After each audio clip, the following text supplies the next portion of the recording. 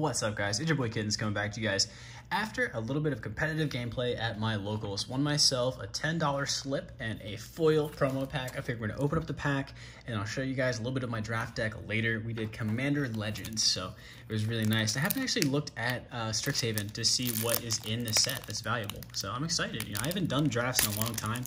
Ironically, funnily, I thought that today was going to be competitive Commander, and it wasn't. It was, so let's see what it is. That's actually next week, because I was like 10 days off. Dwarf Cleric. Instant and sorcery spells you control have a lifelink. Very cool card. I think that's pretty interesting for 4. It would be so cool if this was a Commander. I love the art. Okay, cool, cool. Let's see what's on the underneath. Rip Apart and Wishclaw Talisman. Awesome, cool. And I am going to download and redeem this, so by the time you see this, it will be gone. So I'm going to upload this probably later on. But Wishclaw Talisman, that's going to be pretty cool. This is a card that can go right into my Prismatic Dragons deck. And Rip Apart, I don't know. I don't know if I have a home for this. So this is really awesome. I'm really glad. I got, spent 15 for the draft, got $10 back from the win, and got this. So I figure what we'll do is just go over my Commander deck, what I was able to draft up. We did a Brawl. I ended up getting Togo and Essir, the Wardwing Familiar. Pretty easy, fast and easy, 2 to 3.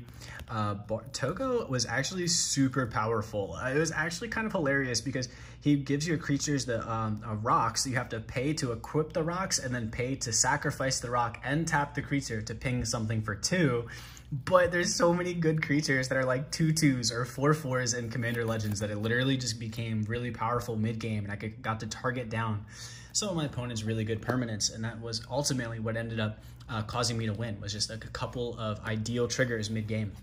The cards that I felt like were really powerful and actually worked really well, Put Away Together, Gale Strike, and Confiscate. I was able to use Put Away Together as like a weird card that like I bounced one of my one of my opponents, targeted one of my other opponents with a card so they couldn't use their creature, like bounce their creature so they could replay the creature, and they like attacked the other opponent. I was like, yes, attack each other, fight, so I don't die.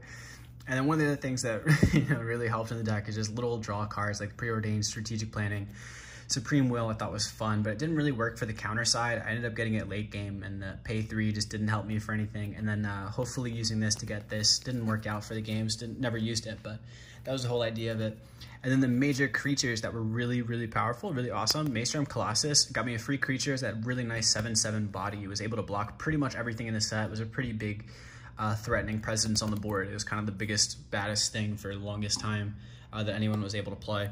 And the other thing, Amphibian Mutineer, really great spot removal card, can come back and remove 3 separate things later on. I didn't end up bringing him back, but I could have. And Coastline Marauders, this is what ended up closing the game out. I ended up attacking towards everyone for about 10 or so, and then just like removing a creature from combat and to kill a couple players. It's just a super intense game, so this one's super important. Everything else is kind of just like there, just stuff in there. Nice card for this, being able to dig through and find stuff, but just want to show you guys what I found. Just like generic small stuff. Oh, Hull Breacher. Yeah, I didn't get the Hull Breacher anybody, but I did also get the freaking the Wheel of Fire, or what's it called? Oh my god, I could have done it too. Yeah, Wheel of Misfortune. Yeah, I could have. I Wheel of Misfortune and I drew into Hull Breacher from it. I thought that was hilarious. So here's some of the other cards. Undying Rage was good too. It worked a little bit modularly, where I could target my opponent's stuff so they couldn't block later in the games, and it was obviously kept coming back and giving me some hand advantage. And some of the other stuff didn't really use, but yeah, so cool. Well, that's pretty much the deck. Other than ramp, this is the amount of ramp that I was able to get. I got 4 mana rocks, felt good.